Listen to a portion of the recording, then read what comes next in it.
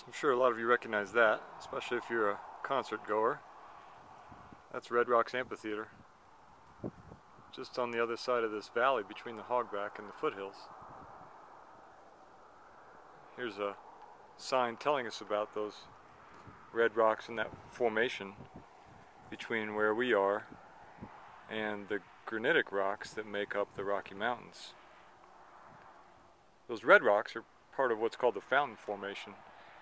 They're the same things that make up the Flatirons up in Boulder. They're very distinct looking rock. The Fountain Formation is older yet than the Dakota that we've been walking through. Between us and the fountain is the Morrison Formation, which is a bit softer rock, and it's eroded away, and that's why we see this valley down below. Lots of dinosaur fossils in the Morrison as well. And off in the distance there you can see I-70 going up the hill. So we've come on the other side of the Hogback.